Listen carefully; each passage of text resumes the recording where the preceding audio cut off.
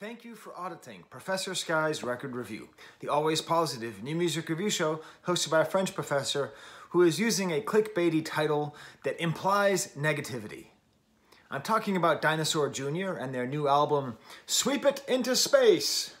And as you can tell from the title, I'm saying I have not liked Dinosaur Jr. for 30 years. Yes, it is the 30th anniversary of me first saying, I don't know. Okay, I guess. I don't really like them. And one thing I like to do on this channel is investigate my opinions, investigate my feelings. Sometimes I know why I feel a certain way, sometimes I don't. And so I wanted to do a sort of analysis of what has made it that for 3 decades, this band, which by all rights I really should like, they come from my home state, you know, they are a rock band that reminds me a lot of Neil Young, one of my favorite artists of all time. There is no good reason for me not to like Dinosaur Jr. So what I've done is, there's basically 2 reasons why I have a bias against a band, I've discovered, in general. The first one is misogyny. That doesn't play in here. There's no women in this group. And the second one is some form of self-loathing. Now, I don't want to get too philosophical for you, but I think if you analyze the things that you hate, you usually end up at understanding that there's something about it that you hate within yourself. And with Dinosaur Jr., it's not that far to get to. It's not that hard to understand. You see, 30 years ago, the first time I said I don't like Dinosaur Jr., I hadn't ever heard of them. The first time I heard of them was when somebody came and saw my band playing. At that point, our name was Pez. That was the name of our band back in '91. And they heard us, and they said, oh, and I could tell they didn't like the music. And they're like, you really remind me of Dinosaur Jr. I was like, huh, well, that's interesting. I'll have to check it out. I think I've heard of them. And, and then we played again, and so another person came up and said, you really, hey, how was it? Did you like it? And you know how when people don't like something, they try to answer a different question? Hey, did you like it? Oh, you really remind me of Dinosaur Jr. And what I came to realize is that, at least in the early 90s, comparing a band to Dinosaur Jr. was essentially a way of telling them, you suck, I don't like you, but I'm not just going to say that. We were never compared to Dinosaur Jr. by people who liked or understood Dinosaur Jr. You see, whenever you have a non-traditional lead singer, okay, like a lead singer who doesn't necessarily have a super strong voice or doesn't sing in a conventional way, people get a little bit freaked out and they don't know what to say. And for a long time, they would just say, oh, very Dylan-esque. Reminds me a little bit of Neil Young. And then eventually, very Lou Reed style vocals, which is just a semi-polite way of saying, you can't sing, and unlike these other people I'm comparing you to, you can't pull it off either, but I'm just going to say it to be nice. In the mid-'80s, Dinosaur Jr. appeared, and they became much more popular in the '90s with a wave of grunge. Jay Mascis, the lead singer of Dinosaur Jr., joined that pantheon of singers where you could sort of damn with comparison. So this must have been the reason why. I went out, I remember which album I bought. I went to Mystery Train Records in Harvard Square, and I bought You're Living All Over Me by Dinosaur Jr. And I put it in my tape deck, and I listened, and it was like, I understood it immediately. Like, oh, it's guitar music and the singer is a little bit annoying. So I was hurt. I was hurt by this comparison, not because we were better than Dinosaur Jr., we weren't, but just because I knew what that comparison meant. So, 30 years later, what can I do? Well, thankfully I have this channel, and I can listen to their music. And I can say, as you might guess, if you are a faithful viewer of this channel, you might guess my conclusion is I have been an idiot for a long time. I was missing the point. They're great. All those things I just said, like good guitar-led band with an interesting singer, it's all there. And the reason that I was able to go back to Dinosaur Jr. is for another bizarre personal reason. My nephew is 23, 24 years old, and he is like oddly musically curious for a young person, right? Like he's not just into new music, he's into old music. And we were at the Record Archive here in Rochester, And he bought a Lemonheads CD. And I was like, whoa, that's a blast from the past. And he's like, you know, Unky Sky, are there other good 90s albums that you can suggest to me? You know, and I kind of like went through my sort of like all the bands I could think of. Pavement, yeah, I know Pavement. I was like, obviously you have all the Nirvana and all the good Pearl Jam stuff, and okay. Sonic Youth, yeah, I already done Sonic Youth.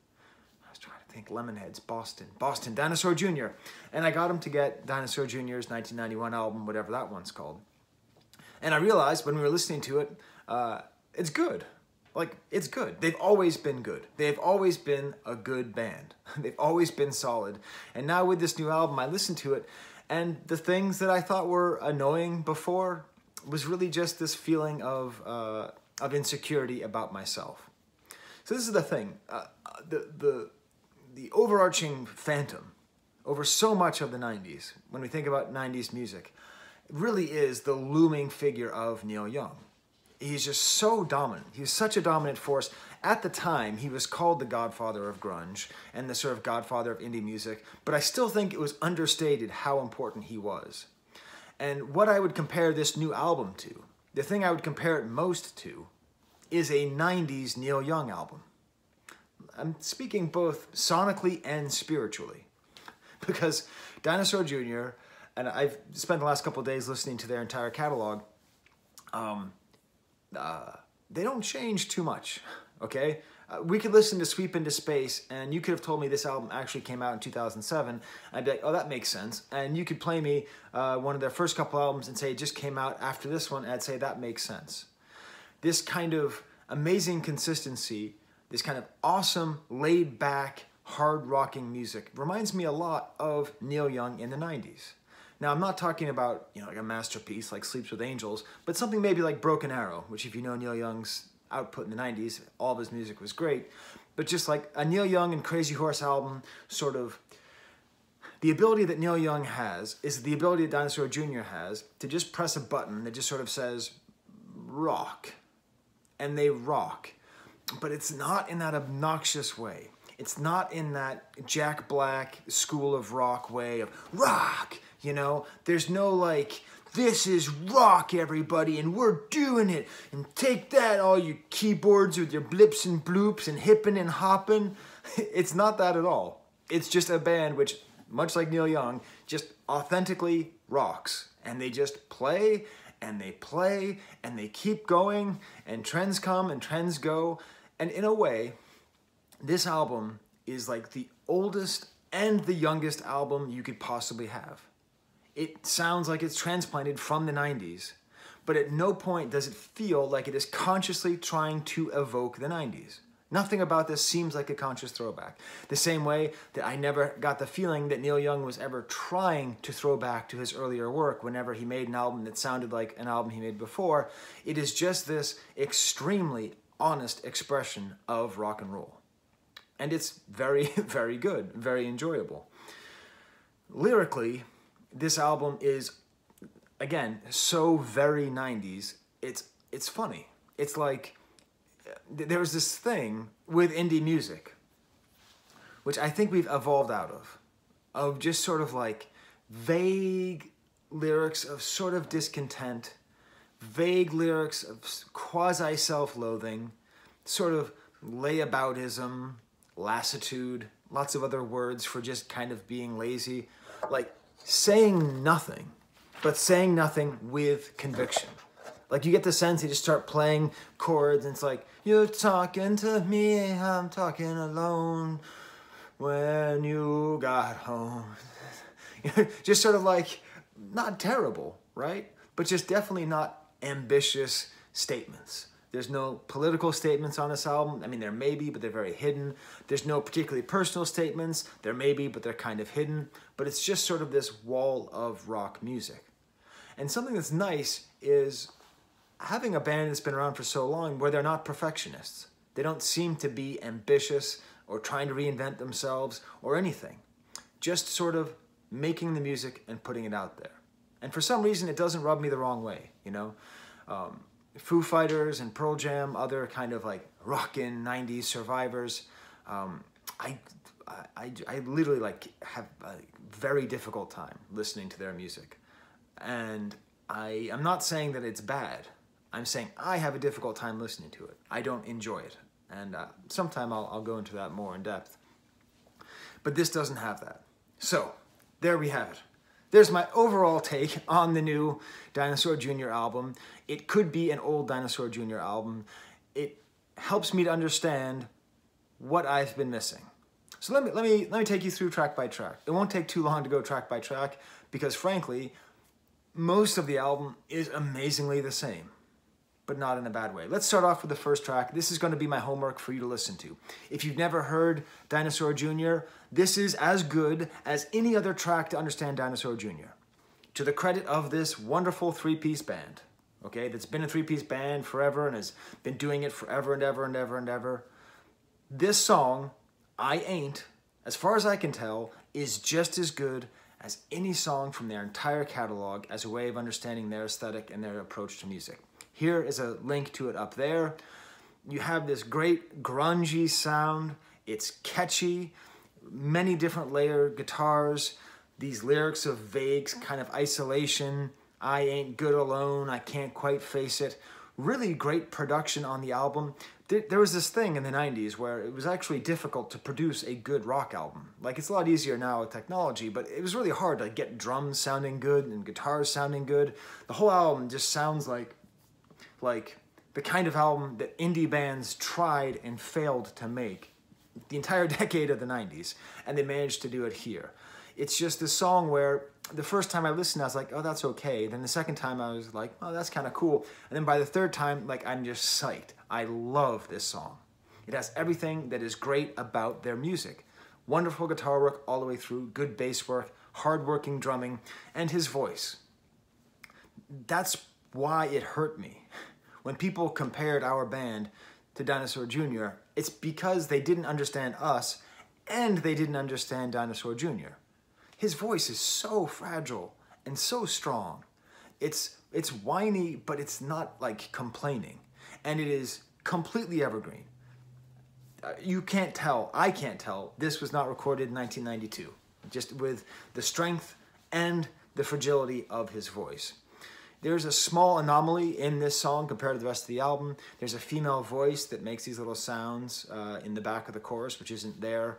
And the guitar solo on this song is a little bit muted. Did you know that people can still make albums with guitar solos? Because Dinosaur Jr. is going to blow your socks off. And again, not in that annoying Jack Black School of Rock way of like, it's rock. Just like a band that makes music and they want space for guitar solos. And that is seen in the next track, I Met the Stones, which almost feels like a parody of a rocking song. At times it reminds me of Now I Want to Be Your Man, I Want to Be Your Dog by the Stooges, just the kind of the soundscape there. The first kind of blistering solo. I do like the idea of him singing about meeting the Rolling Stones. Because you never think about, like, of course, you know, Pearl Jam has met the Rolling Stones. Of course, right? But like, Dinosaur Jr. When would Dinosaur Jr., a band that never quite made it, but has been popular, ever actually meet the Rolling Stones? You know, it's sort of like, you know, did the members of Deep Purple ever meet Elvis Presley? It's like, probably not, right? Next track is called To Be Waiting. Beautifully layered guitars. Again, just gives me that good Neil Young feeling. Lyrics about waiting, that's a very 90s thing as well, and it's part of the problem of these lyrics where it just seems like they're just writing words that just come out of their mouth. They even do the super duper old school rock and roll thing of building up with playing a floor tom and a snare. This isn't a snarky meta commentary on rock and roll, right? This isn't some kind of like, oh, can you believe we're doing this? It is a good trick to do. It's a good trick to do that's been done to death. And as far as I can tell, Dinosaur Jr. just kept doing it. I Ran Away is another just very straight rock and roll track. A beautiful chorus with another great blistering guitar solo. The next track is called Garden, and this is cool because Lou Barlow, I believe, does vocals on here, and he has a very different vocal style, very kind of sweet, like not really whiny, a little bit more sweet. Again, it's worth paying attention to the mixing on this song. There's so many sounds happening. There's a clarity all throughout this album, a clarity of sound which is surprising.